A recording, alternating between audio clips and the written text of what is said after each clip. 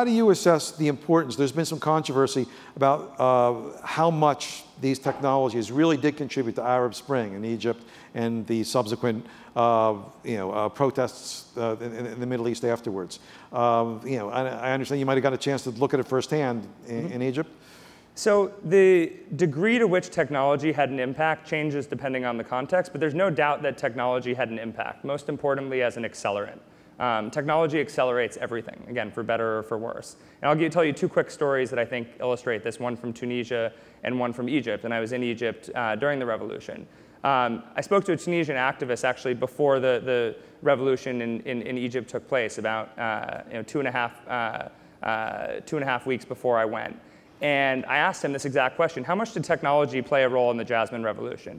And he said it played really not a huge role in organizing it, but shh, don't tell anyone. Otherwise, nobody will pay any attention to this tiny country in North Africa. He said the media cares about us because they think that there's this sort of technological revolution that's happening. And he said there are certain realities that when Mohammed Bouazizi set himself on fire, technology allowed those images of him up in flames to spread like wildfire throughout the country and really serve as a symbol. It allowed citizens to fill a gap that was left by mainstream media, or where mainstream media was late to arrive.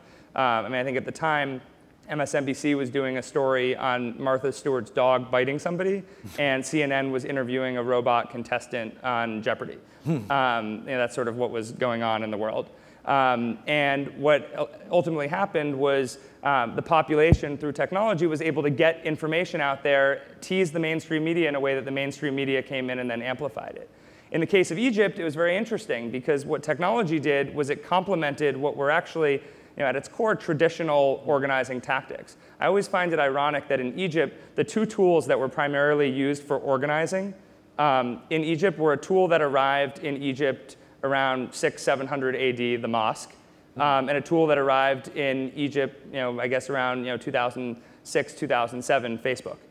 Two tools that arrived at very different times in history, one organizing the young people, one organizing the older generations, but both actually converging. And I remember I was in the streets of Egypt, and I asked a young person, I said, what got you into the streets? He said, I would have just watched this on Al Jazeera, and then Mubarak shut my internet down and made this my issue.